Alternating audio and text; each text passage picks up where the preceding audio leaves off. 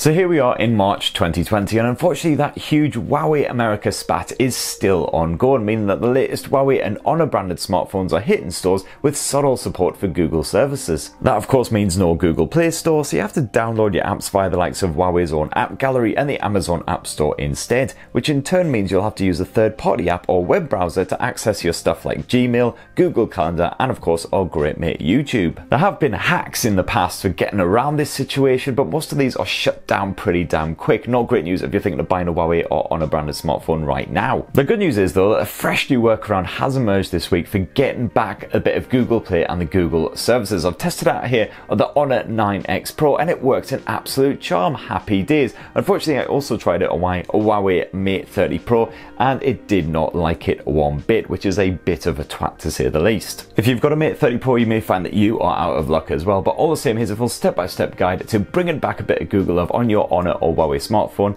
Fingers crossed it'll work for you. Now the first step is to download an app called Chat Partner. You will unfortunately need to download this in APK form as it's not available on the likes of the Huawei App Gallery or Amazon's App Store or by any other official means as far as I can tell. You'll find a link to that APK file in the video description below. Just open that in your Huawei or Honor phone and then click download. Make sure you allow for pop-ups as well if asked. Now of course you're a super bright, clever person of above average intellect, but all the same it would be slightly amiss of me not to say that downloading APK files can be risky business. I've personally checked it out, done a full virus scan and everything, and not found any little issues or worries, but definitely remember kiddies, stay safe. Anyhow, once the Chat Partners is downloaded, then open it up and ignore all that login shenanigans and just tap detect device, which you'll find down at the bottom of the screen. The phone will helpfully tell you that your phone doesn't support Google services. No shit, Sherlock, that's why we're here. But the app will offer a helpful repair now option, which is what we need. You'll then see a slightly scary page talking about device administration rights.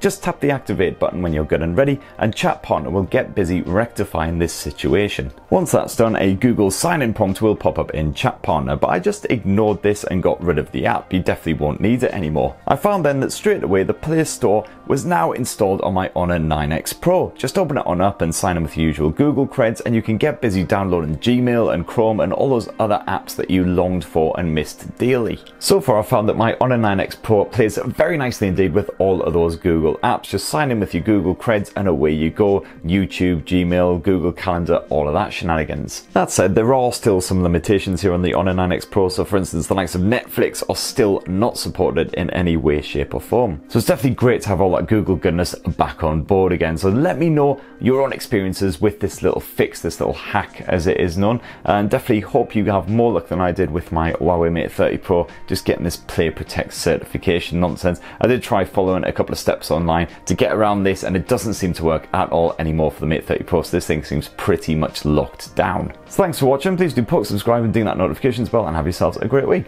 Cheers!